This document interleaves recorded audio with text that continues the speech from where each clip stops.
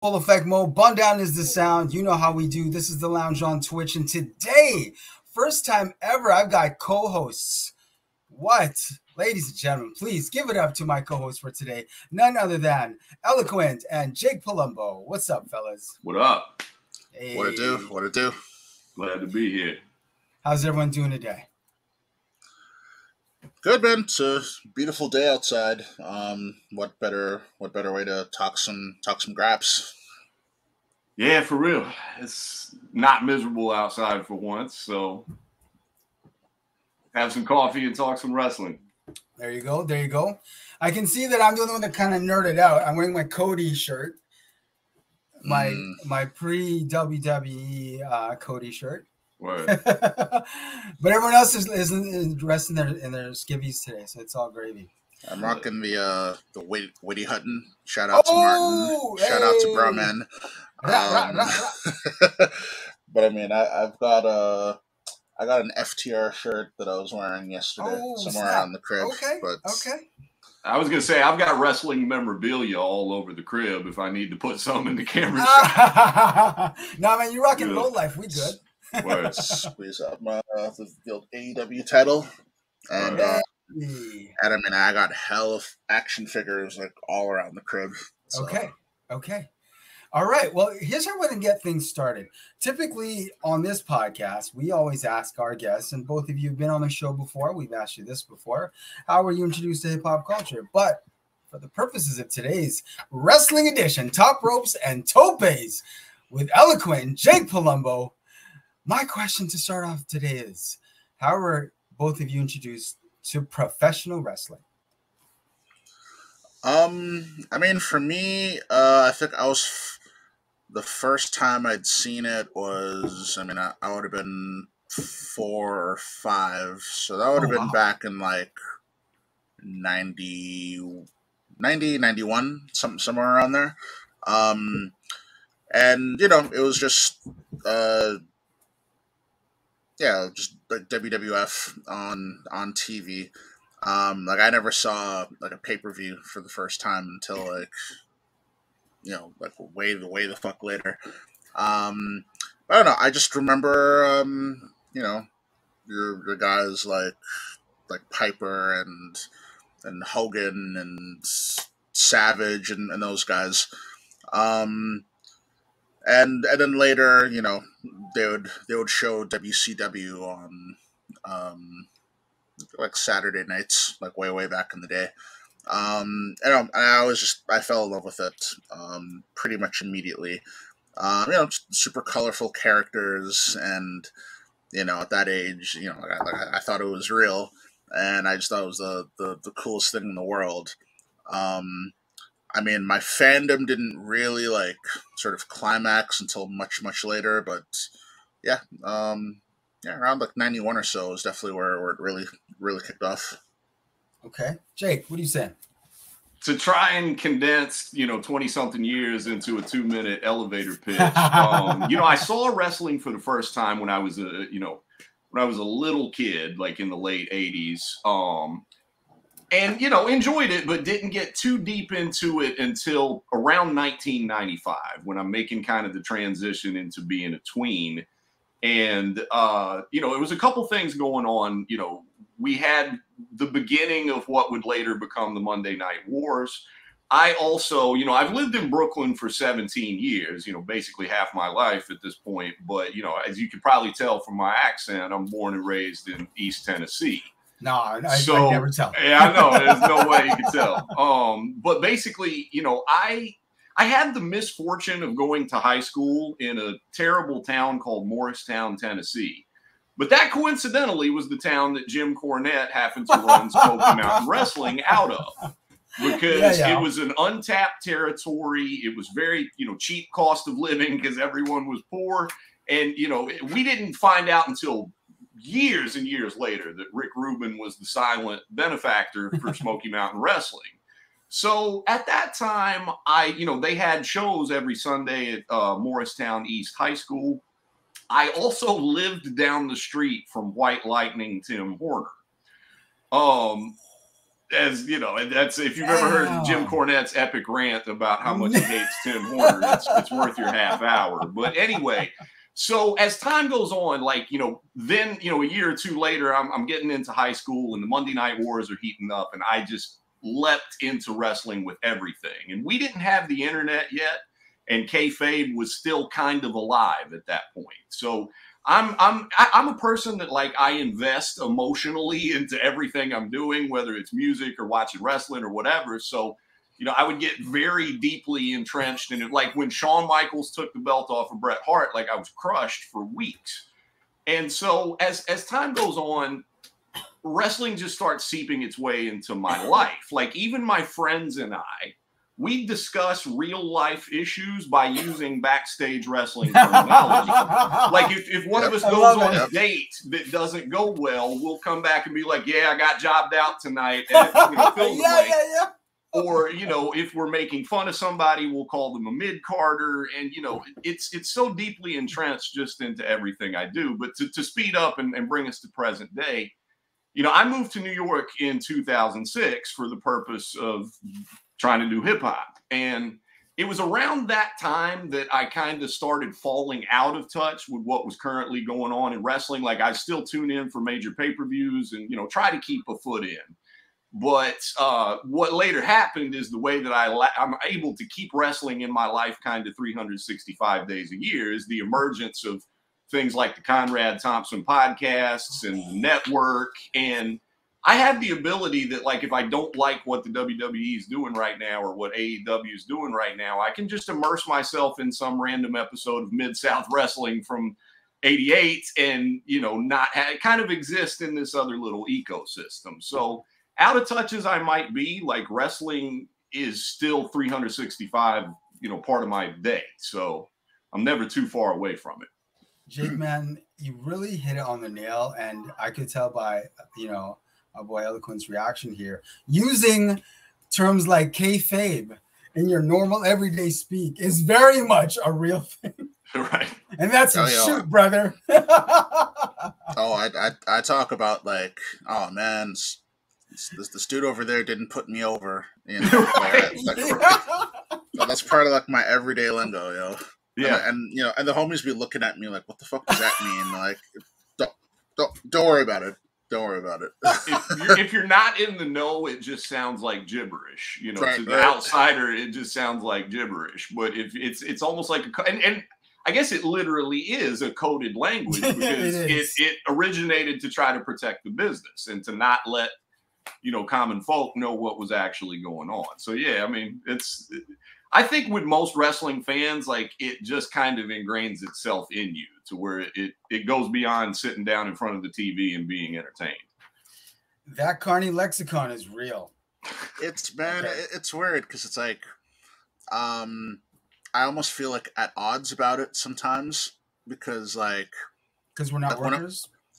Right. And like one of my biggest pet peeves is when, you know, like I'd see wrestling fans online talk about, oh, this dude's a mark or some shit. And it's like, that word. It's like fam. It's like, you know, like wrestling nerds calling other wrestling nerds. Yep. Like, come on now. But, you know, on some level, I feel like, you know, like I'll go to a show and I'll try very hard when I'm just like sitting there with my boy, and you know, I'll try to not refer to people as faces and heels and stuff like that, because it's like, well, that's for them, like that's for the people in the ring. But then, you know, like I mentioned before, you know, I'll get back home and I'll talk about, oh man, yo, I really put that producer over. And, you know, I have to like sort of catch myself, like, all right, Al, you're kind of speaking out of both sides of your mouth. And on that note, maybe let's just quickly run over some of these terms that we've. Okay, so we brought up a mark, which the definition of a mark is essentially a mark. I mean, that I think it translates over into regular life too. Right? Into the regular world, I think it means about the same thing. Yeah. You've got kayfabe. Right, and kayfabe is essentially, as you mentioned, it's protecting the business through coded language, I guess. It's an old carnival term, actually. Yeah. It dates back There to you go. carnival. Yeah. Which is obviously the roots of wrestling are obviously that. Right. A shoot is something that's real. A work is something that is pretend. Right. Any words we've thrown out yet that we haven't defined? I mean, yet? we can go deeper. Like we could go nuts. No, literally, like I used to. I know we're gonna get into the music aspect of it later, so I won't go too deep. But you know, I used to on stage take bumps. You know, like I would finish a verse and like I know how to do a flat back bump, and you know, people in the audience would be like, "Oh my God, you fell and hurt yourself." You know, so as you get older, I had to stop doing that a little bit less. You know, I really only kind of bring it out for the big shows now. But my point is that like. I go home and like if my knee hurts, I'll be like, well, I hard weighed myself. You know, it just we could literally go if we went to Wikipedia to the encyclopedia of terms, like we could probably find a practical application for almost every facet of life. Yeah, like for real. Yo, there was a you mentioned what it's like bringing like when you go to a live show. I personally, the guys I go with, they're just as, you know, smarty marky about wrestling as I am. So we sound like, you know, your typical wrestling geeks at a show. But, you know, if my wife happens to be in the room when I'm watching wrestling, she's literally looking at me like, you are an alien, man. But I mean, I also think that's almost, I mean, at this point, you know, we've all sort of gone through, at least most of us have gone through that era of like kind of wanting to almost hide or like disguise your fandom a little bit. Like, I mean, nowadays it's like I wear my wrestling fandom like, you know, like on my sleeves. Yeah. But once upon a time, you know, it's like I'll be at my parents' house and I'll be watching like Raw or SmackDown or something, and you know, like I can convince my dad to watch it with me, and he can still like suspend his disbelief. But you know, like my mom will walk past me and like, oh, can't believe you're still watching this thing. This thing's for babies, and it's like, well, it's like, oh, it's so fake. Like, look, he's not even really hitting them, and it's like, well, all. You know, that movie you watched yesterday is fake too. What's the difference? Right. So that lends me to want to ask this question. When you were first introduced to this obviously infectious form of entertainment, what was it about wrestling though? I think for me, I mean, I've always just had a love for combat. You know, choreographed or otherwise. You know, Dad's huge into boxing. I'm a big kung fu movie fan. And you know, and wrestling is sort of cut from that same cloth, and it's like, you know, the same things that we enjoy in movies and superhero TV shows and things like that. I mean, we're talking about terminology and the language. I mean, you can sort of apply all of that to any other form of like TV or whatever the medium is. Ultimately, you know, these are just stories about good guys versus bad guys and good conquering evil, and I think that's something that's timeless and everyone can gravitate to. I mean, you know, a lot of people might find wrestling silly or hard to believe, but ultimately those principles are still the same. And so, you know, especially in the late 80s, early 90s, where, you know, like all of the wrestlers and were characters and they were so over the top.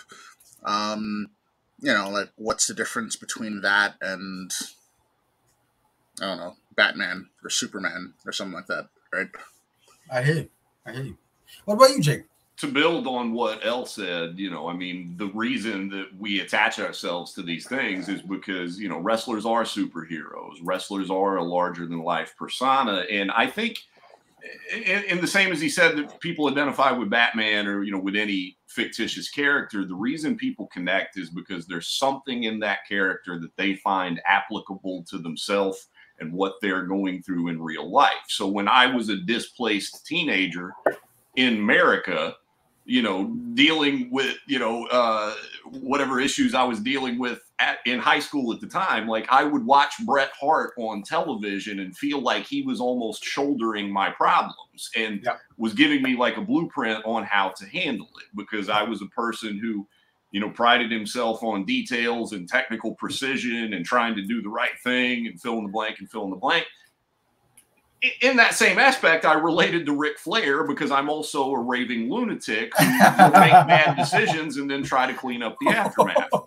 But so saying that to say is that, like, in the same way that when I was 16 years old, I told my parents I wanted Wu-Tang Forever for my birthday, and they got it for me. And I'm viewing Wu-Tang as this like crew of Avengers who had my back, right?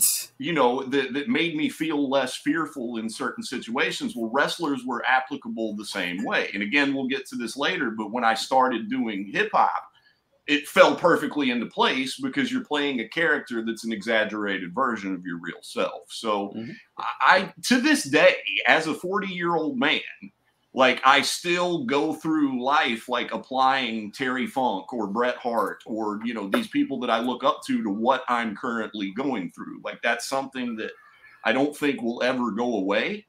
You know, there's always going to be something that happened in wrestling that's applicable to what you're going through right now. Oh, yeah. And as we said before, like if you're not in the know, that's going to sound so strange and unusual to the outsider. But right. But I mean, you can look at, you know, like everything that happens in life. I mean, we've all been in situations where, like, let's say you work at a job somewhere, and you know you might have that coworker who kind of stabs you in the back to get ahead. You know, like that's Shawn Michaels and Marty Jannetty. You know, that story right there. You know, there's. Like, you know, there's these real life things that you sort of experience, and there's probably a wrestling parallel to it. And you know, and we sort of like to and I think that's the same reason people gravitate to like comics. I mean, you sort of see parallels of yourself in this other media form that you're indulging. But yeah, I agree completely. You know, there's everything sort of recycles itself, and you know, like there's so many various wrestling storylines, old and new, that you know might have a striking resemblance to people, you know, something you've gone through. You know, it's like I played a show a few months ago where, you know, I was supposed to go on at a certain time, but the opening act took, you know, went way over his time. Ran over time. And then I was just thinking of, oh man, like, so that's what so and so felt like when them Bloodline segments go 45 minutes on the show. You know, and like there's a parallel to literally everything. Yo, who was there anyone in particular that introduced you to wrestling, or did you discover it on your own? I mean, for me, I mean, I kind of just caught it on TV. And I just thought like, yo, this is pretty unique. This is pretty cool. And then I saw it a few more times, and you know, I didn't, at least at the time, I didn't know that, you know, wrestling was like a thing or that it was really big. Right. And I just remember going to school, and I think I overheard someone talking about Ric Flair or Rick Rude or Hulk Hogan or something, and I kind of overheard like, oh, yo, you guys watch wrestling? Like, oh yeah, man, like everyone does, and which, and leading into like the Attitude Era, where like everybody was tapped in on some degree.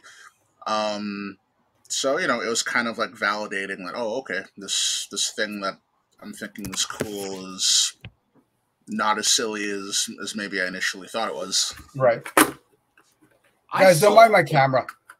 No, you good. Oh, I good. saw wrestling for the first time when I was, like I said, probably about 5 years old or so, because my grandfather would watch it occasionally. But I had a momentary interest in it, but it wasn't until I was a little older, like I said, around 95 or so, that I kind of saw it on TV, and just it hit different the second time. And met some kids at school who kind of had the same passion for it. And I was in a backyard wrestling federation, when I was in high school. And the fun, like the hilarious part about it was when I was little and would try to put wrestling on the TV, my mom hated it and would tell me to turn that off. It was silly. When I get to high school and I'm actually actively backyard wrestling and I'm not going out and getting arrested, and my mom is realizing that, like, hey, he's actually just working on his submission holds and things like that. Then all of a sudden, she was with it, and she starts trying to learn, who all the different workers are, and, who's dope and who sucks, and, things of that nature. So, they could only afford 1 or 2 pay-per-views a year, which would usually get Royal Rumble and WrestleMania, unless WCW was doing something special. But then the others I would listen to, you've heard the term Scramble Vision. Oh, yeah. So I used to listen to pay-per-views on Scramble Vision like some, World War II era man listening to a ball game on the radio. Like, it was, that's how hungry I was for it at the time. So it wasn't until it was mostly self-discovery, and but when I fell in love hard with it. Like, I was reading the Actor magazines, the PWI Almanac, like all that. Yeah. All that stuff. So, man, crazy. When I was coming up, when it came to wrestling, like, I was introduced to wrestling through my dad. He was like this crazy wrestling fan, and at the time, the territory that was big in this area was AWA. So we actually had AWA showing on local television, like local cable. So you could, like, actually, turn the channel to it. And I just saw him watching it one day, like, what are they in swimming trunks, and are they in a boxing rink, and what's going on, but I mean, he's been a fan literally as far as back as I can remember. So I've seen him watch it for like my entire life, and I guess just having it around just got me into it. You know what I mean? He took me to my first wrestling show at the old barn, the Winnipeg Arena, AWA show, and I think it was game over at that point, because it was like I'd been to a circus and it felt like a circus, but it's way cooler than a circus. And I think it was just it was game over. You know what I mean? I'm still watching it right now. I was gonna say, it never goes away. It never goes away. I mean, we'll probably touch on it a little more later, but having sort of finally gone to a live show for the first time, the TV experience, I feel like it doesn't really do it justice. Like, I had so much fun just being there and sort of sort of taking on the energy of the crowd, and so I can imagine, like, the way that I felt after watching a few live shows for the first time. It's like, I remember just sort of being posted up right next to this dude and his probably 4 or 5, maybe 6-year-old daughter, and and she was so into the show, and and I remember when someone caused a ref distraction and the other guy runs in and hits the baby face with the belt, and this girl is just like losing it beside me, and it's like, yo, this is so dope. And and sort of over time, and we're all quote unquote smart fans, and the insider lingo, but just seeing such a pure reaction from someone who probably legitimately thinks it's real, and it's like, yeah, like that, like I almost forgot about that feeling. It's a beautiful thing, man. It's beautiful. Do both of y'all remember when you realized, oh, So it's not what I think it is.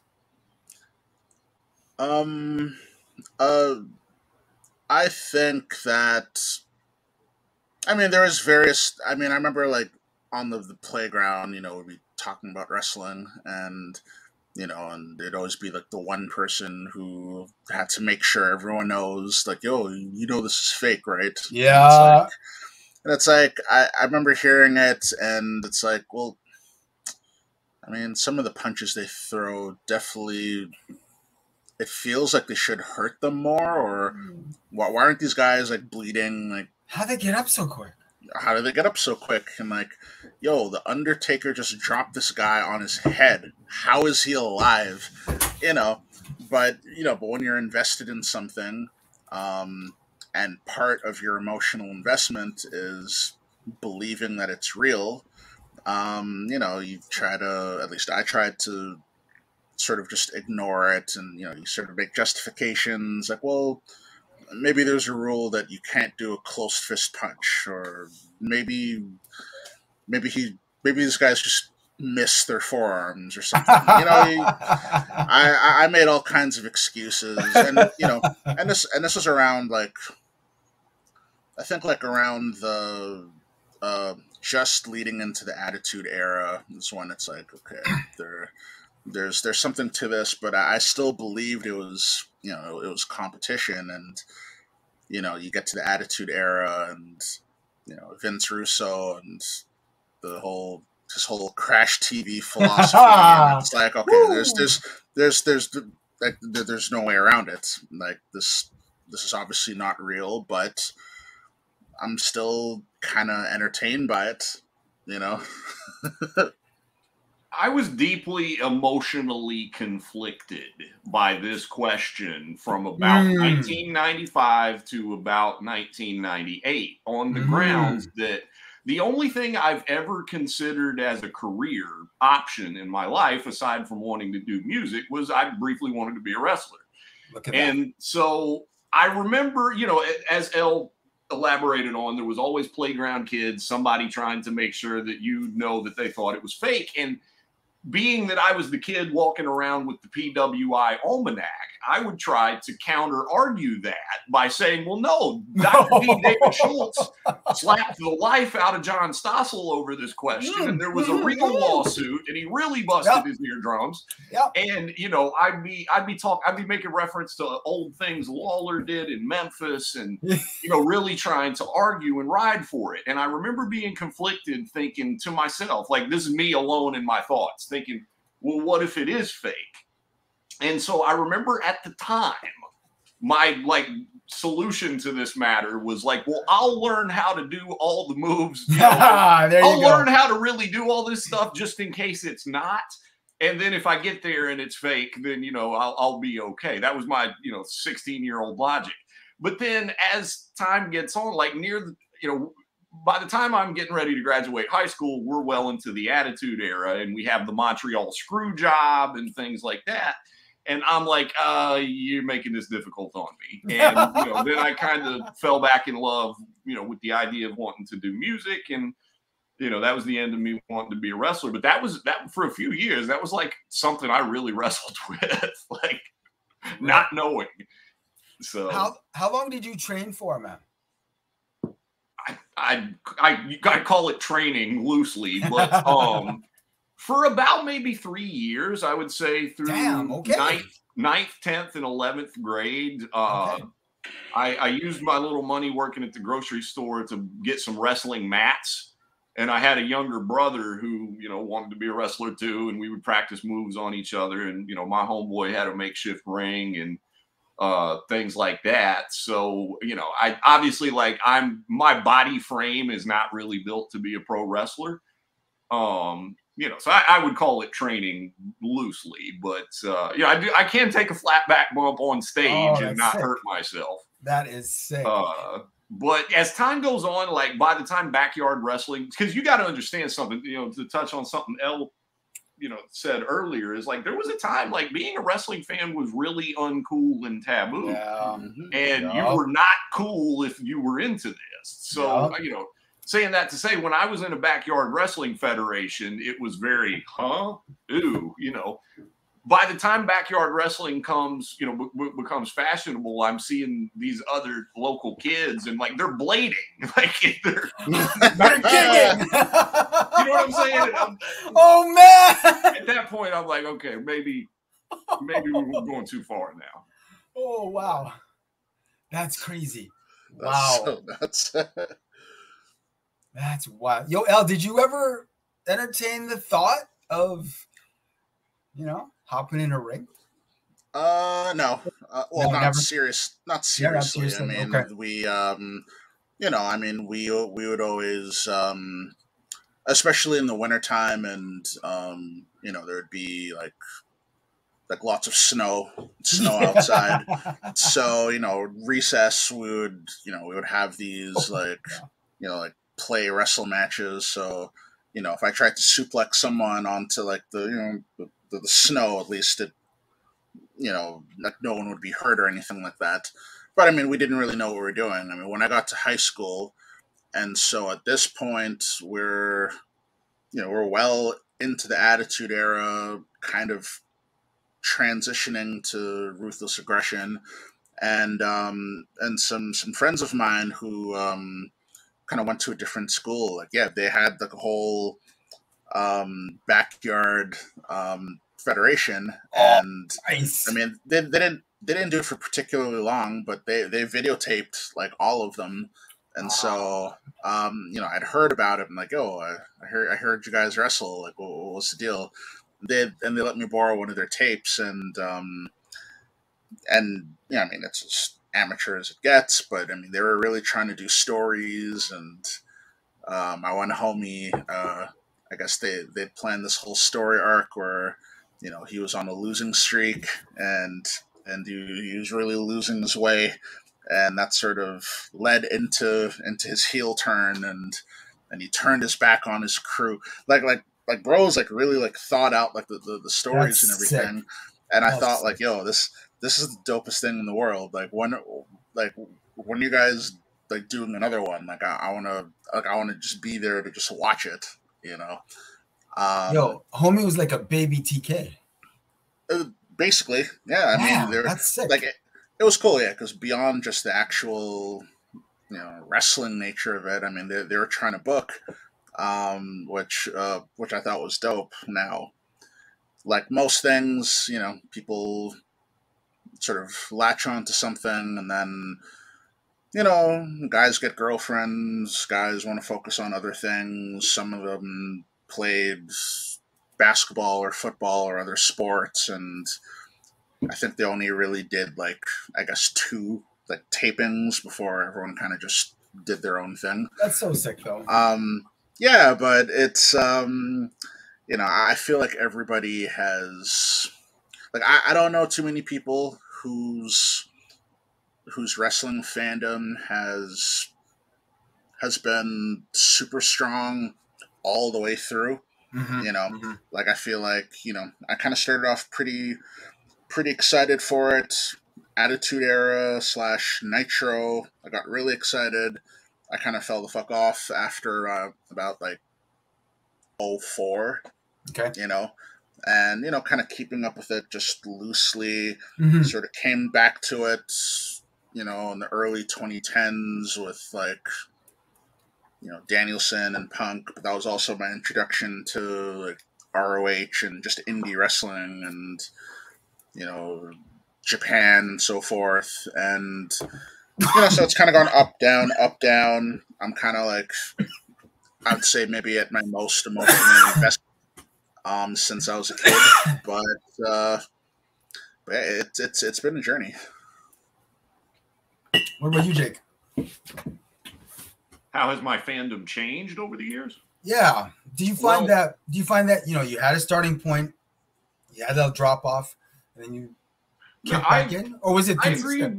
I agree with what Elle says. I think just about every wrestling fandom is cyclical to some degree. Like, you know, just like the business. I jumped into it with both feet, you know, listening to pay-per-views on Scramble Vision, you know, practicing my submission holds. then you get to a point where you kind of run out of gas. And, you know, when I moved to New York in 06, I went maybe 4 years without watching any wrestling at all, hardly. From there, when things start coming around, like the WWE Network and, you know, the wrestling podcast, you know, the many that we have now, I start finding ways that I can work wrestling back into my life, you know, and keep it close to me without having to necessarily watch a lot of programming, you know, that I might not be interested in. Now, to some degree, I think I may have taken that too far, because I know I have missed some good stuff in recent years between, you know, New Japan or some of the stuff AEW's been doing and things like that. But, you know, I did within the last maybe 4 or 5 years have heavily regained. You know, I don't have a lot of quote unquote downtime, you know, with everything I'm working on at any given point. But if I do have downtime, you're more than likely going to catch me with something on the WWE Network, or I'm listening to a podcast, or, you know, and it's even kind of worked its way in, not to over philosophize the matter, or to sound like the guy who's in therapy, but immersing myself in wrestling has like almost become self-care to a degree, because it allows me to go back to a time where kayfabe was alive, where I'm kind of able to suspend, you know, my beliefs and my disbeliefs, you know, and be entertained, and just get back to a time where, like, the problems could be solved by good versus evil, as opposed to this apocalyptic nightmare that we live in currently. I like your point. You know, so even if it's just me taking an hour to watch some old pay-per-view, that's an hour that, like, I'm not stressing or not worrying about something, or not, you know, it's very escapism. Escapism. Yeah, exactly. So, I mean, I just consider wrestling part of my self-care routine now. And, you know, so, but I agree, it goes in cycles. I got a question for both of you. And I was having this conversation with a friend of mine the other day. Now, when you watch wrestling now, whether it's like current or new content, or you're kind of revisiting something from back in the day, or whatever.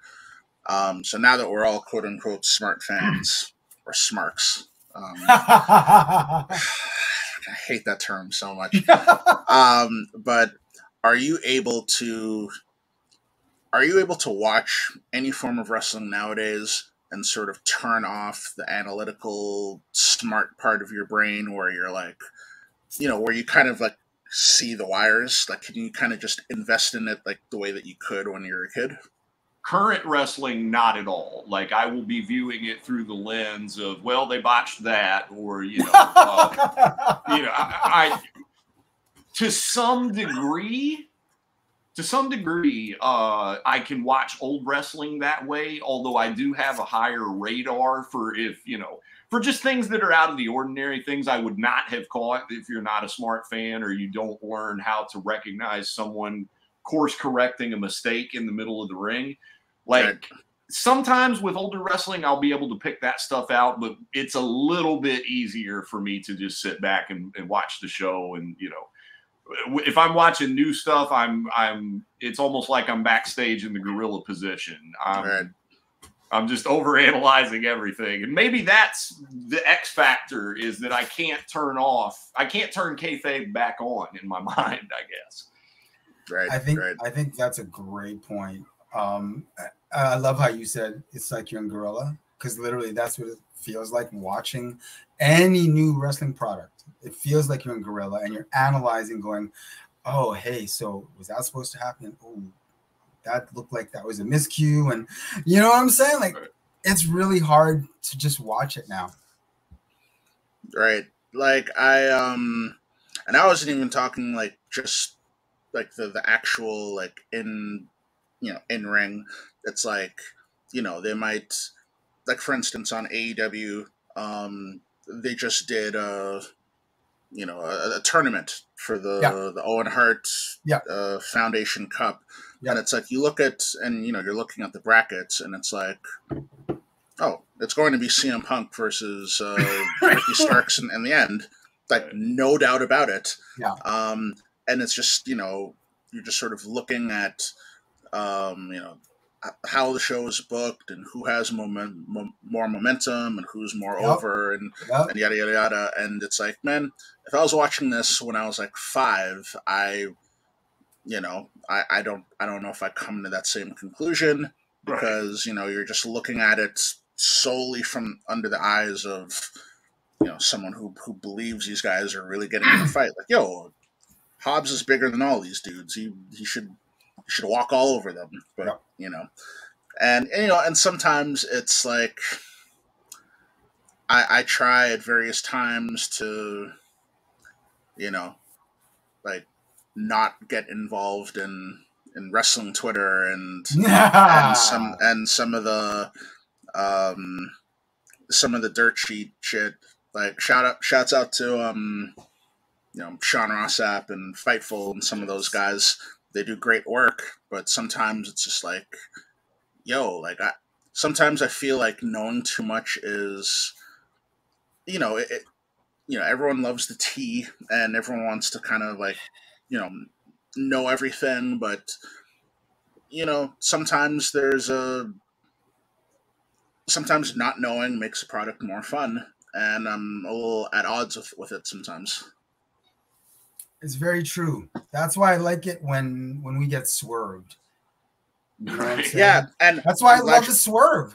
I'm glad you brought that up, because it's like the one thing I notice wrestling fans, like, anytime anything happens that they don't have the answer for, and the immediate thing is, oh, it's a work, or so forth, and it's just like, yo, if I get worked, like you're doing well, like, right? Thank you.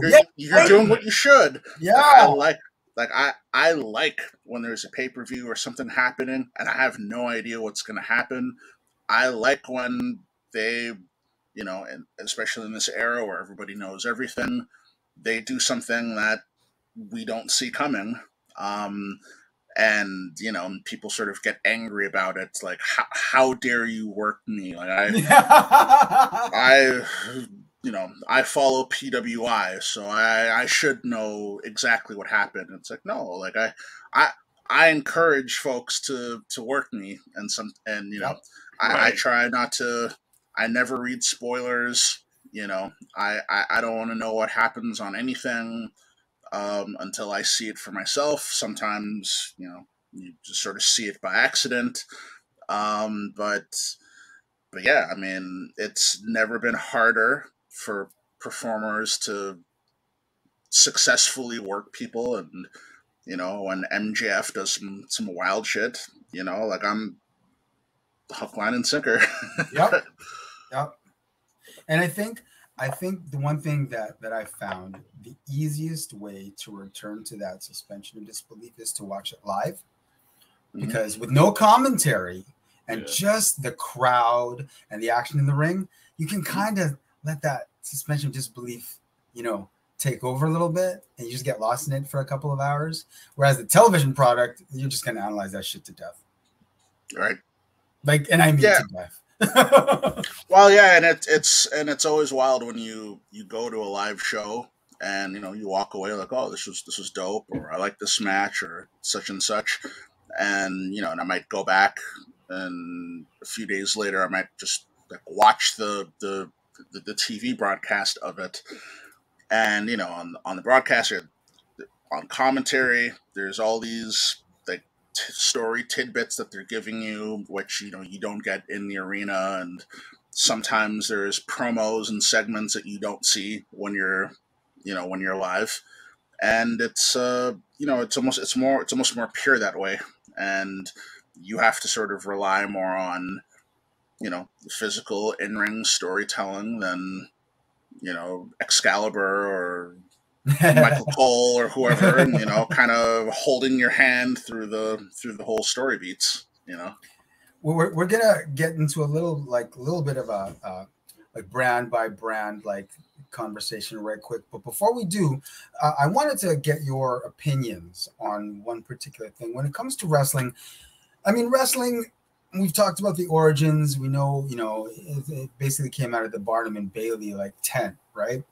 And it's an American pastime that, woo, blew the fuck up internationally. And back in the day, people used to liken it to the male soap opera.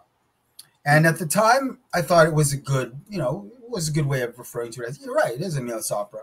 But now, I think it's transcended that, like, incredibly. I think it's long transcended just being a male soap opera, because the amount of money that people are making now in wrestling, I've never seen anything like this before.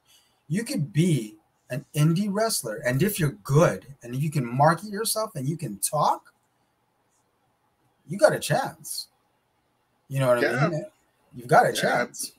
Yeah, and I mean, like Cody Rhodes used to talk about it. I mean, I know he's making way more now, but but he was saying his first year or two of his indie run after he left WWE, it's like, I made more money just hustling the indies and New Japan and stuff like that than his Stardust days and so forth. And like Matt Cardona talks about that shit all the time. God. Him and Steph DeLander, they make way more than they did, in the big machine. Yep. And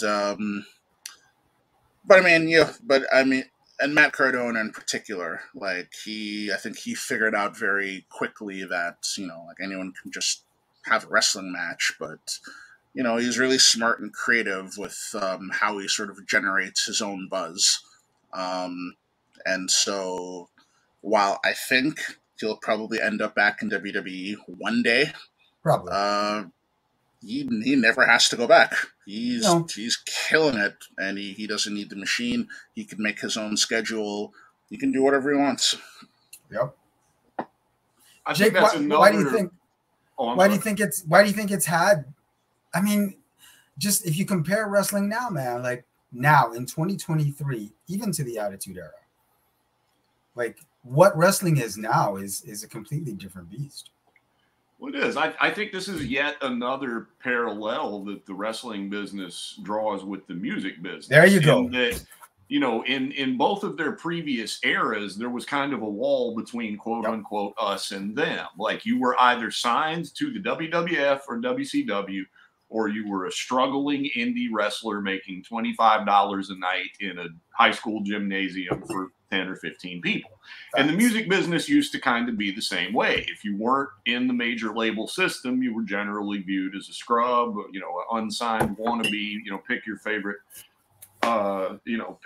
term. But, in the same way that we now have more tools at our disposal to break those walls down and reach our audience directly, an indie wrestler can go on Twitter now and say, hey, I'm now taking bookings. Yeah. Whereas, in the past, like the wrestler wouldn't have even been involved in that conversation. There would have been two promoters calling one another from some smoke-filled room to some other smoke-filled room saying, hey, I got such and such, and they would trade talent. So it's one of those things where you kind of don't have to sit around and wait to be chosen anymore.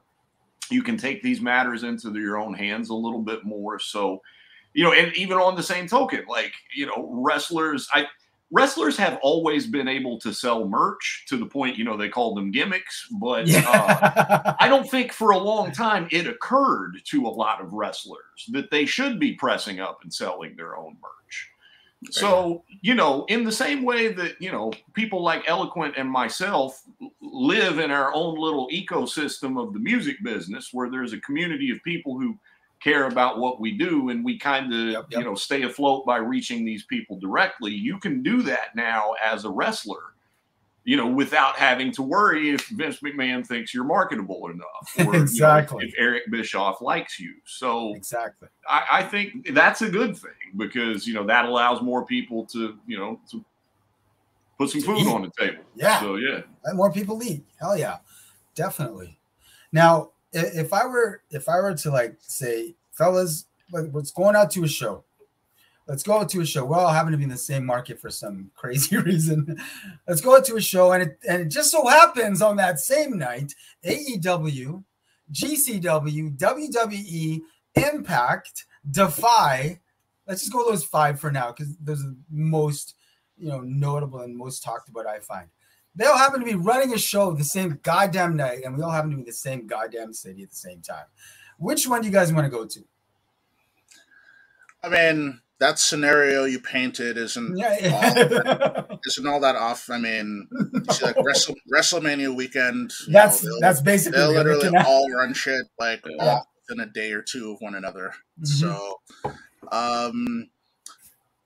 So I mean, out of all of them, I mean, for me, probably now, assuming these are just regular shows and not like house shows, house shows, like WrestleMania or some shit. These are house shows. Now I've only been to a handful of AEW shows, but I mean I've heard the GCW shows go pretty crazy. So I definitely love to check one of those. But okay, it's I don't know, it's kind of one of those. What am I in the mood for? At various times, each respective company's changes in terms of intrigue and hotness. Like WWE is selling everything out. Ticket prices are insane. Lately, I've always been a bigger AEW guy, but I kind of love that outlaw spirit of GCW, and Defy's been doing some crazy stuff too, right? So it's hard. I mean, it could just come down to flip a coin, flip it a few times, but if that opportunity presents itself today, I'm probably checking out Defy or GCW. I totally forgot MLW, by the way. No disrespect to MLW. Yeah, I mean, well, it kind of leads to another interesting thing. I mean, we just spent a bit of time talking about, how, just profitable it is for indie guys and how everyone's just making more money, and that's a beautiful thing. But it's like, I mean, I went from, like I was watching kind of just only WWE for a while. The early era of NXT, I used to watch the hell out of it. AEW's been great. I'm getting back into New Japan. It feels like there isn't enough hours in the day to sort of keep up with everything. No. I guess it's a good problem to have, but yeah, man, it is so hard. So flip a coin? Flip a coin? Flip a coin, indeed. Okay. 100%. Jake, what are you saying? Which show are we going to? Given that scenario and those choices, I think I would probably go with New Japan on the grounds that I have seen the WWF, WWE, depending on what year it was. I've been to WWF shows 7 or 8 times, I'd say, over the years. And, as out of the loop as I am with their current product, like I did back when we were actually trading VHS cassettes, used to watch a lot of New Japan. And getting access to, New Japan cassettes as a Tennessee teenager was like, finding the Ark of the Covenant at that time. So I would love to actually just see New Japan live, before, the apocalypse. So that would probably be my choice given that scenario. Okay. Of all the shows that y'all have seen up to now, which show stands out to you the most? For me, I was fortunate enough to see the AEW New Japan Forbidden Door 2. I hate you, yes. So that... Man. I mean, I knew that I was... It was in your market, no fair. I got lucky. I was in the right place at the right time. I mean, that's the only pay-per-view that I've seen live. And I mean, I knew it was going to be a good show. Like at the time I bought tickets, there was literally nothing announced. So I kind of just trusted that they'll, put together a good card. And it was a good card, but, seeing Kenny and Will Ospreay throwdown for like 40 minutes or whatever it was. I mean, that was absolutely unbelievable. I mean, the event could have been just that singular match, and I wouldn't have complained. So that, and the other 3 shows I've seen a couple Dynamites. I saw a Collision show, which was a lot of fun, like the day before Forbidden Door.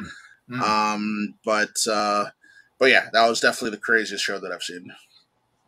For me, so this is weird, but it's a random WCW house show from 1999 in Knoxville, Tennessee. Now, the significance... They didn't do too many of... they didn't do a lot of house shows back then. No, they didn't. We were just enough in their territory that we would get WCW house shows, but the significance of that house show was not even the wrestling that occurred that night. It was the fact that I rang up Chris Benoit's groceries the following day. Let's go. So, what? Okay. Holy shit. So I'm a teenager. I have a song with Rock Marciano, actually, called Manila Envelopes. It's on about 3 albums Let's ago. go. And I talk about it in this song. I have a little bar where I mention it. But so what basically happened was this, is that, you know, following day, I'm on duty at there was a chain of supermarkets in Tennessee called Ingles, and I worked at Ingles. And so off in the distance, you have to understand, like in East Tennessee, we did not have celebrity sightings. It's, you know, in the time I've lived in New York, you get very desensitized to it because you see people all the time. But in Tennessee, anyone who was on the quote unquote television was just not someone you ran into in real life. So I'm manning the cash register, bored to death, and I see someone in the distance, and I'm like, he looks like Chris Benoit. No shit. And starts walking closer, pushing a grocery cart, and I'm like, he really looks like Chris Benoit. All of a sudden, Chris Benoit and Nancy, who at that time was Woman, who was rolling with the Four Horsemen. And, you know, we had no idea that, you know, they were shoot together. So, you know, and this was the funny thing about kayfabe was at that time, I was mildly confused why was Woman with Chris Benoit. But I didn't question it because Benoit was a horseman. So anyway, point being, I see them pulling their grocery cart into my checkout lane, and I'm hyperventilating. Because I'm like, oh my God, I'm 4 feet away from. Now I understand today, for obvious reasons, being a Chris Benoit fan is a very complicated matter, and not something that people generally want to proclaim too loudly. But at that time, he was in my top 5 dead or alive. Easily. And you know, especially if you're a smaller guy who wants to be a wrestler, he's the man. And so. Point being is that they by the time they get their cart to my aisle, some of the ladies who worked in the bakery had caught wind he was there and come running over trying to get autographs from Benoit. Now he very quietly is like, yeah, no problem, and he's signing autographs. Well, there was a 80-something-year-old gentleman named Harry that worked at the supermarket who goes, "Who the hell is he?" Before anyone can say anything, teenage Jake goes, "That's Chris Benoit." I said, he debuted in Edmonton, Alberta, Canada in 1988 as the Wild Pegasus. Oh, yo! You smartened him up. Chris Benoit is holding a piece of paper, signing an autograph, and looks at me both impressed and totally creeped out. And he goes, "Damn, you know you're wrestling, huh?" Oh, shit. And I didn't say anything because I was shook. God. They bought a loaf of bread, some sandwich meat, and they briefly made these Lay's chips that had like Olestra. It was like some kind of fat substitute that they later, you know, it found out it killed people or gave you cancer. They bought a bag of those chips. Oh, shit. And then they left. Oh, my God. Now, in hindsight, what clearly happened is that WCW was in Knoxville the night before. They were on the way to the next town. They stopped at the supermarket, and I just happened to be the one got to ring them up. But that moment floored me because that was the first time I'd ever seen someone from the other side of the television in real life, and I was able to impress / alarm him with my knowledge of their work. Jake, man, that's fire, floors. yo. That story still floors. Okay, I'm still kind of like, holy, what the? Did that just happen? Whoa, yo, L man, you got any interesting one-on-one situations? He's like, yeah, a couple. Well, as far as anybody like connected to pro wrestling, I don't think I mean, after Forbidden Door, I crossed paths with Aubrey Edwards, but oh, yo, nice. Nice. Like, she was really nice, but it wasn't like, it wasn't really like a noteworthy story in any particular way. I mean, I've crossed paths with, like rappers and producers, and it's funny, Jake, you mentioned kind of being in New York, and everyone's sort of just like so desensitized to it. And I remember one of the last times I was in New York, I think I had a show there as part of a small tour, and I remember we're at just some coffee shop, me and some of the other guys on the show, and one of the guys is like, "Hey, look behind you," and like I just turn around and like, oh shit, like there's Questlove, Fro and all, and and I'm kind of like geeking out, but then it's like, I'm trying to like angle my phone in a way where I can kind of catch him, and then I kind of just like, it's like, no, let me not be that guy. I'm way too old to kind of be doing that shit, and I figure this guy probably gets mobbed quite a bit, so I'm not gonna be that guy, but yeah. But it was like, oh, like, yeah, bro was literally like 4 feet away from me. So that's crazy. At the time, it's like, this. I mean, he might have been one of the most famous people I've come across. Sometimes it's sort of a don't meet your heroes sort of thing. Yeah. So sometimes. Well, and I've sort of come to realize over time, it's like, sometimes it's like, you'll just meet people organically and you'll have a cool moment, kind of like yours with Benoit. But, I try not to get too up before meeting someone, because I think we've all had those situations where you meet someone and they're not nearly as cool as they come across. Oh, yeah. On TV or online, and it's like more times than I care to say.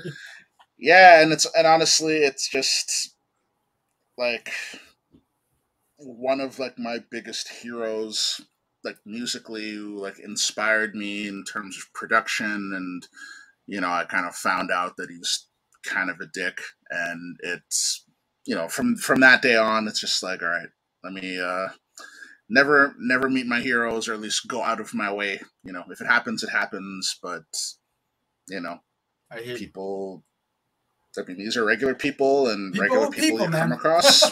Regular people you come across, or sometimes assholes. It just is what it is. People. Speaking of assholes, back in the Attitude Era, there was a WWE. I'm sure it was a house show that came through this market, and we were in a hotel that wrestlers usually stayed at because we were there for a party. We were actually there for an 18th birthday celebration, a debut, 18th birthday debutante's ball, okay? And it was my homie's sister's debutante's ball. So we're kind of wilding in the hotel, we're drinking, just being a bunch of stupid kids, right? We open up the elevator, and standing in front of us is Mick motherfucking Foley. And we legit didn't know what we got in, obviously. But we're just like, is anyone going to say anything? No one said shit. We all just like, face forward in the elevator. We're like, is anyone going to say anything before we get off this elevator? And you could tell, we were all looking at each other like, someone say some shit. No one said shit. Elevator door opens. I finally turn around and go, yo, you're Mick Foley, right? Just have to make sure. He's like, yep. Like, just chill. He's like, yep. Like, I get this all the time. Yep. You know? I'm like, awesome. Thanks. And we're like, okay, cool. But remember, we're in the hotel where they're obviously staying. So in the hallway, we see the Harris brothers. Remember the Harris brothers? Yes. Jacob and Eli Blue, creative control. They're tall and they're big. That's all I'm going to say. So, okay, again, you know, we're kind of wilding. So, some of the fellas been getting their drink on. Someone found out where they were staying and fucking called pizza to their fucking room. Ordered them pizza. Randomly ordered them pizza. Like, we didn't order this. I'm like, no, it's for you. Someone ordered them pizza, and we happened to be right there when it happened because it was one of my boys that did it. We're like, fuck, you ordered a pizza and we're standing right here for him to get the pizza? Are you fucking serious? Man. Yeah. And then to finish off that weekend, because it was a weekend, Sunday morning, I guess obviously they're getting ready to fly out. We're hungover as hell. We're in the lobby getting all our stuff out. Undertaker walks by. We're like, are you fucking serious? But we're hungover as shit, okay? So no one gives a fuck anymore. Like, no one's going to mark out. It's just like, yo, it's the fucking Undertaker. Okay, cool. And then on our way out, I see in the coffee shop Shawn Michaels, Triple H, and China. I'm like, holy fuck, DX is in the fucking coffee shop, guys. I know we didn't say anything to Mick Foley when we were in the fucking elevator with him, but how are we not going to say something to DX? Right. So they're like, who's going to do it? I'm like, fuck it, I'm going to do it. I walked in there and I'm like, why? And you know when as you're walking, you realize maybe this is a dumb idea. Why am I actually walking up to these performers right now to mark out? But you get it closer to the table. You're like, okay, I'm getting too close. I can't back out now. And I meekly go, hey guys, you guys are awesome. And then they're just letting me like, yeah, thanks. And like at that point, DX is at their height. They're probably just tired. They're on the road. I understand. At the time, I didn't. But looking back now, I know last thing they wanted to hear is fucking Sunday morning before they get on the flight, this mark coming out of nowhere to just start marking out. And all I can muster was, hey, so can I get an autograph? Triple H looks at me like, nah. Okay, fuck off. And I just walked away like, wow, fuck you. I mean, I used to. Okay. Yeah, it's like I'm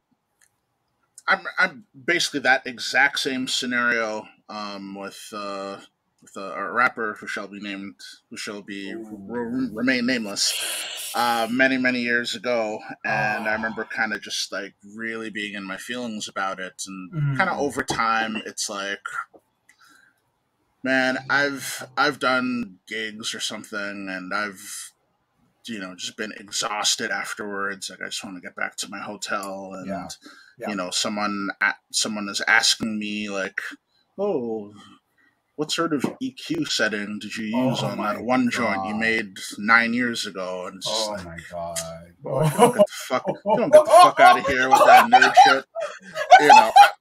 I mean, I'd say that, but it's like I've felt it, and so it's like I try not to judge people, by their, in those moments where they might be like exhausted or whatever. Sure. Although, in my instance, it was sort of, like bro didn't really want to take a picture or sign an autograph. Okay, that's cool. I respect it. Yeah, only to like, walk past him 20 minutes later, or he's like, mobbed up by honeys outside of the venue, and it's just like, it's like, fam, that photo, it's like I opened up for you. That photo would have taken 5 seconds, and then you're on, so it's like okay, it is what it is, but But I mean, especially nowadays, exactly. And you know, I mean, you kind of keep hearing about,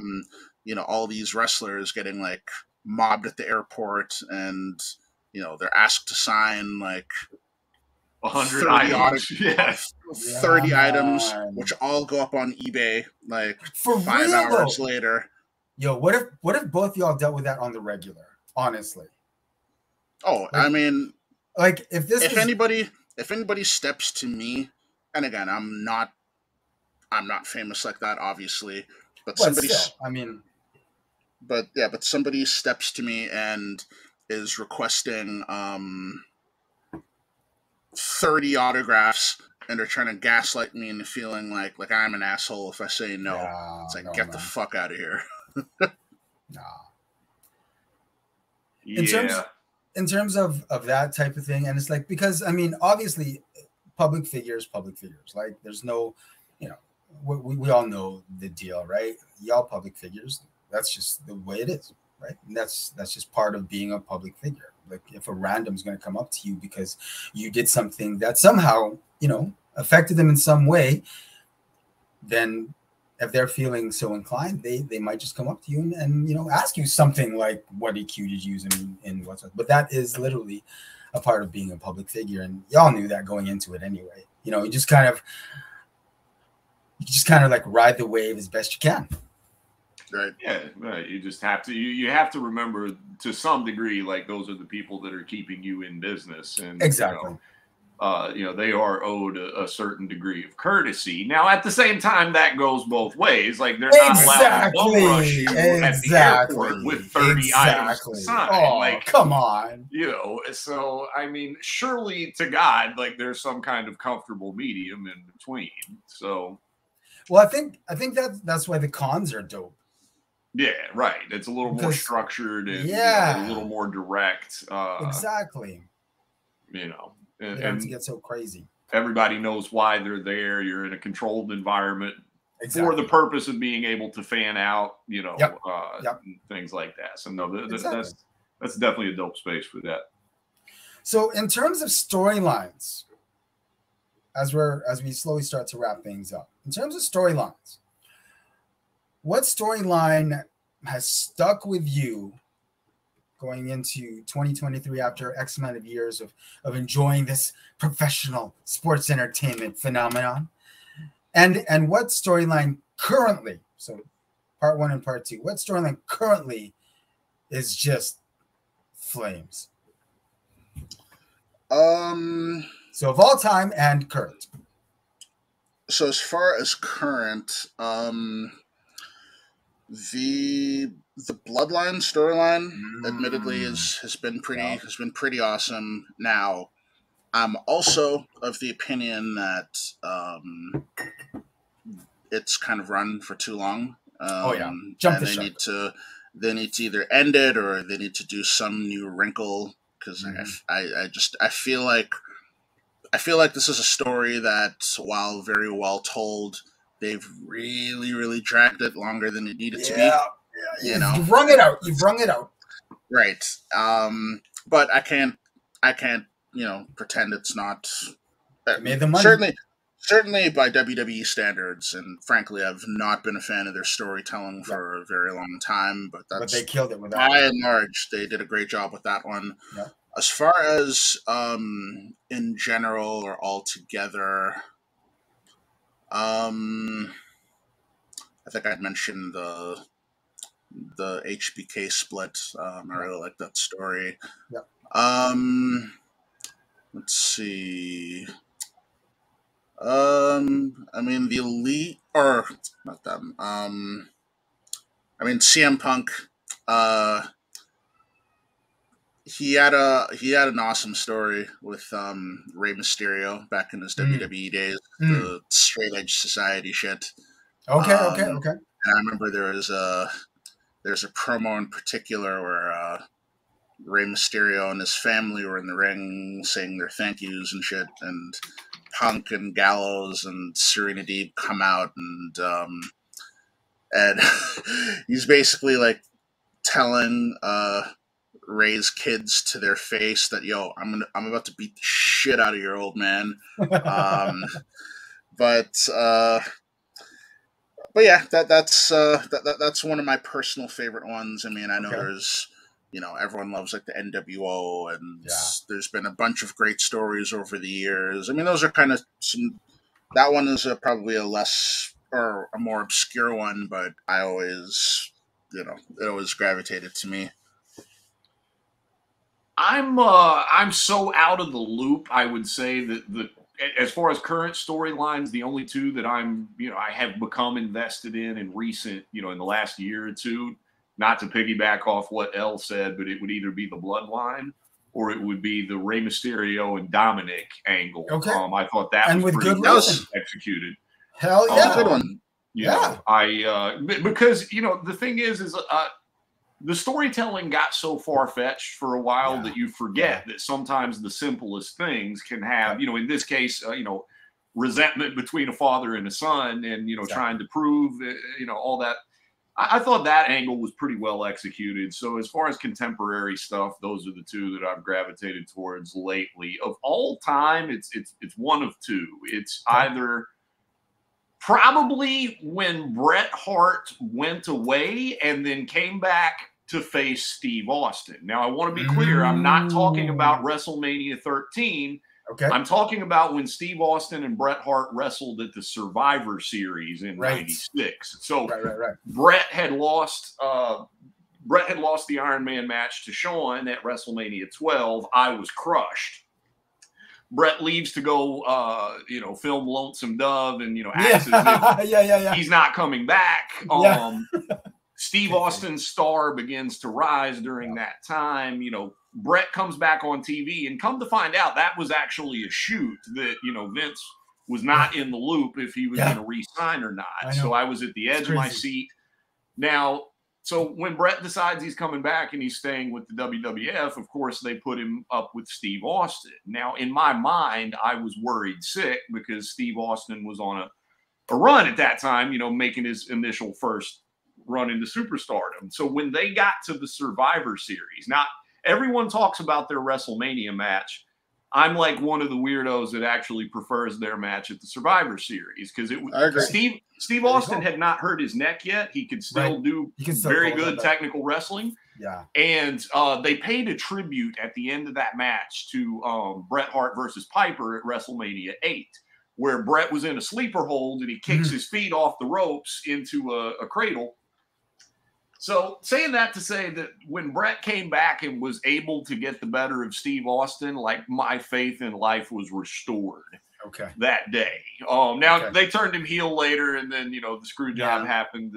The only other runner-up that I would say I was maybe as equally emotionally invested in would maybe be Ric Flair and Terry Funk.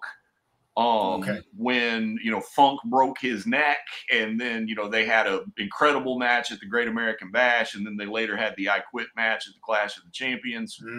I was really invested in that one, I would say. Okay. Going back to like early days, WWE, when they had their little Jake the Snake versus Rick Rude and the wife got involved. And then Rude put the wife on his I'm sorry. That still to me is like, boom. Bro, that might be the most disrespectful thing I ever seen in wrestling.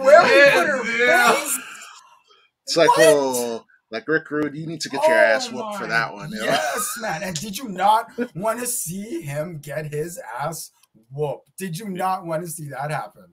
It was hit him up for his time. Like, it was one of the coldest disses that ever, up to that point in wrestling. Like, loved it.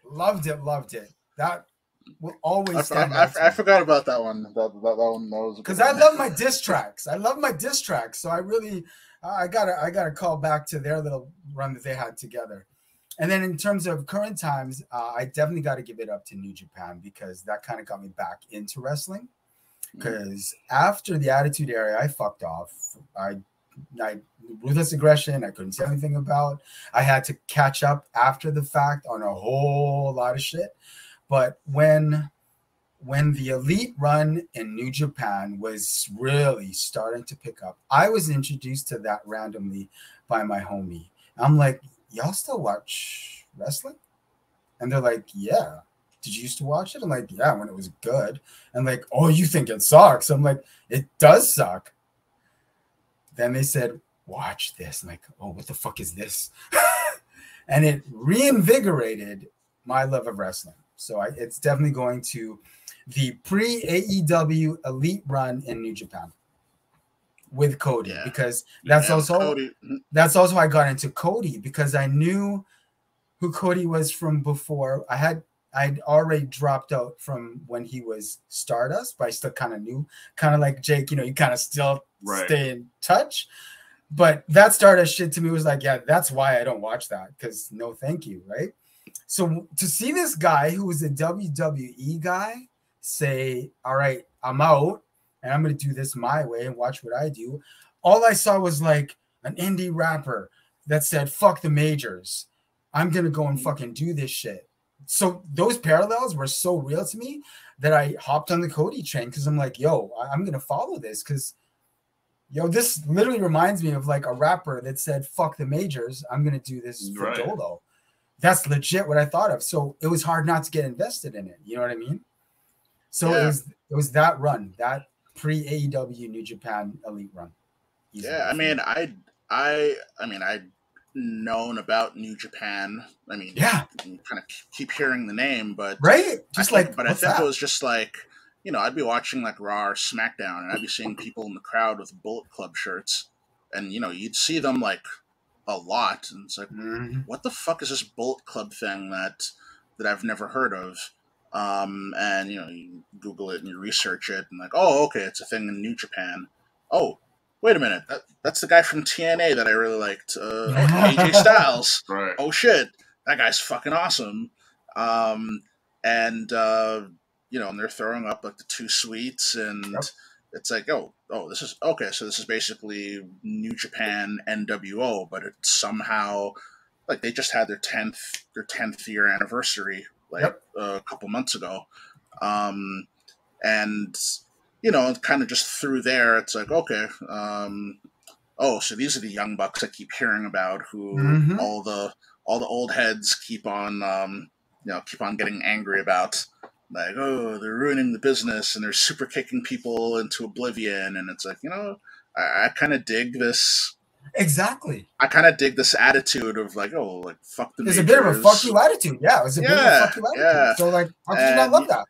Yeah, and then, AJ leaves, and I'm hearing like, oh, this guy Kenny Omega is like best wrestler in the world. And, and it took me a while to sort of understand, because, watching New Japan for the first time is kind of wild.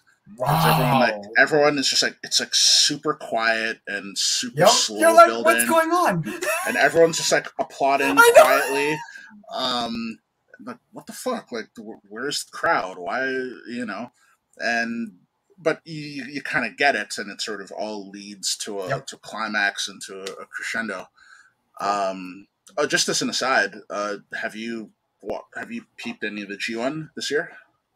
I haven't been following like crazy. Just kind of like paying attention to who's passing, but haven't like watched anything. So this is the first year that I've tried to like go hard on it, legitimately sit down and like watch it all. God. And fuck, that's a lot. And I think I underestimated it. It's been good. Like, the wrestling's great for the most part. I mean, some of the matches are duds, but they do like 4 episodes a week, and they're like 3 hours long a piece. I watched like the first like 3 fully through. Then it's like, okay, I'm just gonna go out of my way to watch Eddie Kingston or Kazuchika Okada or some of like my favorite guys, and Naito just got crowned winner, and I didn't see any of the playoff matches it's just like, man, I was genuinely having fun watching that tournament, and it's great, but I find New Japan very, very hard to follow. It's group chat fodder. honestly, it's like everyone catches up through the group chat. But honestly, for me, it's like, I watch as much of the G1 as I can, which this year I probably watched maybe 65% of it, or usually it's like 20, 30. It's like the G1 and then Wrestle Kingdom. And then, if there's buzz about a crazy match, I'll try to catch it then. But, it's like I sort of vowed, now that I'm, kind of working from home full time, between music and everything. It's like, all right, this is going to be the year that I catch up on all the wrestling that I promised myself I was going to watch, but this year I'm going to do it. So I'm going to watch all this New Japan. I'm going to finally, start watching Stardom, AEW. I'll catch maybe the WWE pay-per-views, and I'm going to catch some indie stuff. And there's people out there who do it religiously. Yeah. I don't know how they do it. I don't either. There's not enough time of day. Right. Like, I love, apart from music, wrestling is maybe like the next thing I'm super passionate about. And it's like, I tap out so early. Like, I need to stop watching wrestling and doing some other things to not burn out of it. It would have been great when we were younger to have access to all this shit now. You know what I mean? Because we had all the time in the world when we were younger. Well, I was going over the other day. I was having a conversation with somebody about what my week as a wrestling fan used to look like when I was a teenager. And this was the weekly schedule. So on Mondays, you had Raw and Nitro. That, you were back and forth, tape one, watch one, whatever it was. By the time you got to Wednesday of the week, we used to get AWF wrestling out of Chicago. It was a very short-lived promotion out of Chicago that was mostly former WWF guys. They had a round system in '96. So then by the time you get to Friday, the original ECW television would come on at 2 in the morning on Fox Sports South. Okay. So I would stay up till 2 in the morning to watch that. Be up at 9 a.m. on Saturday for WCW Pro at 9 a.m., WWF Mania at 10 a.m., WWF Superstars at 11 a.m., WCW Worldwide at noon. Oh my God. Pause for 6 hours. Then you get 2 hours of WCW Saturday night. Wake up on Sunday. You have the WWF Action Zone at 12 noon, and then you had WCW Main Event at 6. So that was my week every week. So that's 1, 2, 3, 4, 5, 6, 7, 8, 9, 10, 11, 12, 13, 14 hours of cable television wrestling I used to consume a week. Man, you just dusted off all those old shows. Like, whoa. Yeah, you literally forgot about half the shows you just mentioned until you mentioned, like, oh my God, that's right. There were that many, because they were like the house shows. They're literally just like house show tapings, right? Shit, I wonder how I did that. Like, how did I commit to 14 hours of television wrestling a week? Damn. I guess I didn't have much to do back then, but it's like that, because nowadays it's like, and assuming now you're just keeping it, but now you're, assuming you're only keeping it to what's on TV. Yep. It's 3 hours Raw Monday. It's 2 hours NXT Tuesday. It's 2 hours Dynamite Wednesday. Yep. Thursday there's Impact for 2 hours and maybe Friday. ROH. Friday you have 2 hours SmackDown. Saturday now you have 2 hours Collision. Yep. Sunday. Yeah, well, occasionally pay-per-views, but I guess Sunday is your only break. It's your rest day. And on the it's your rest day, right?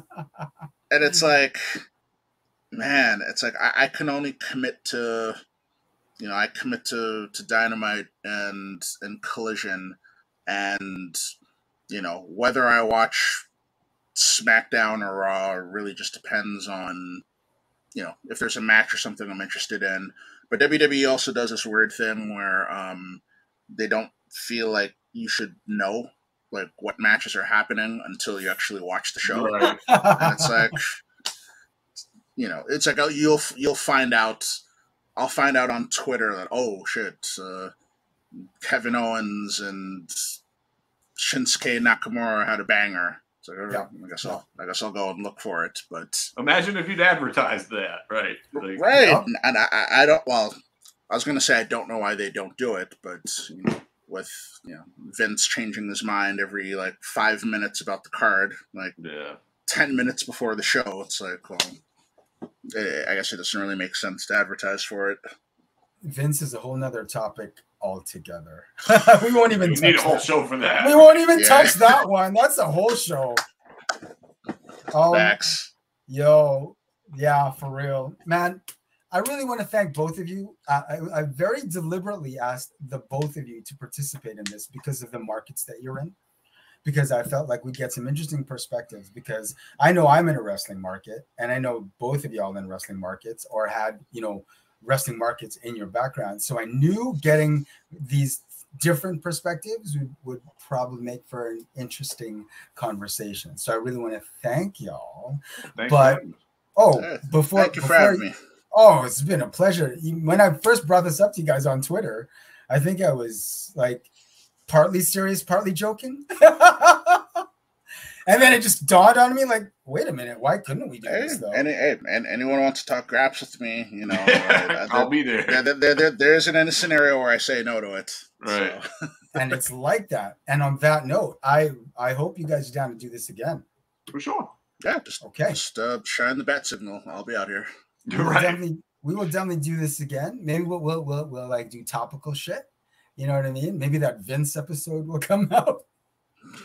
But I really want to thank you both, because this was a bit of a different podcast. We kind of went left, you know, we talk about hip hop all day, every day. And I felt like, hey, you know, just because we love hip hop doesn't mean we can't talk about other things. Right.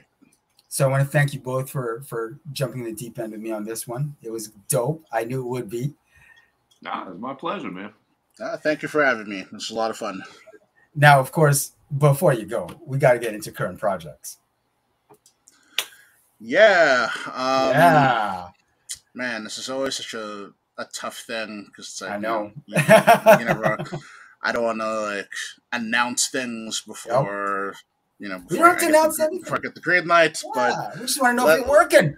Yeah, let's just say that I'm keeping busy. I have a record that a really dope record that I finished a few months ago. That literally, as we're on the air, I got a text from the OG like, "Yo, it's go time." So it's like, okay, so I guess you'll be finding out no more about it soon enough. Nice. But yeah, there's a lot of things that I'm working on right now. It's weird. Like, this is going to be the first year in like 15 years or so where I likely don't put out a project, but that means that, 2024 is going to be a very busy year. So okay, it's on. It's on. Jake, I know you're like 24/7 busy, but is there anything? I have 5 jobs. You're always, man. When are you not working? I guess we'll run them down the list. As a rapper, my latest album is called Plant-Based Libtard. It is available everywhere. We're pretty close to hitting 1 million streams on Spotify with that one, so I'm going to try to crank out another video or two and try and push that over. Thank you. Let's go. As a producer, I've got the Solving Cases album out with El the Sensei from the Artifacts. I've got an album dropping this fall with me and Lex the Hexmaster called Fire and Lead. Let's go. As an engineer, I just mixed Tony Touch new album on Def Jam called The Def Tape. Just mixed the Beat Miners new album. And then, on all of the above as a producer, rapper, and engineer, like I'm always working on something, so there's plenty more projects in the canon, and kind of similar to what El just said, like some of them I want to wait until they're a little closer to being done to talk about, but there's always something coming, And y'all know when it's time to talk about it, we're going to hop back right here. Absolutely. Let's go. Absolutely. You know that. Fellas, once again, thank you so much. It's been a pleasure. I was looking forward to this. I knew it was going to be dope, and y'all just manifested that shit. Thank you so much. Let's get it. We'll come back for round 2. Round 2. Get ready for round 2, y'all. Peace, guys. Thank you again. Yeah. Thanks, y'all. Easy. Yes, sir.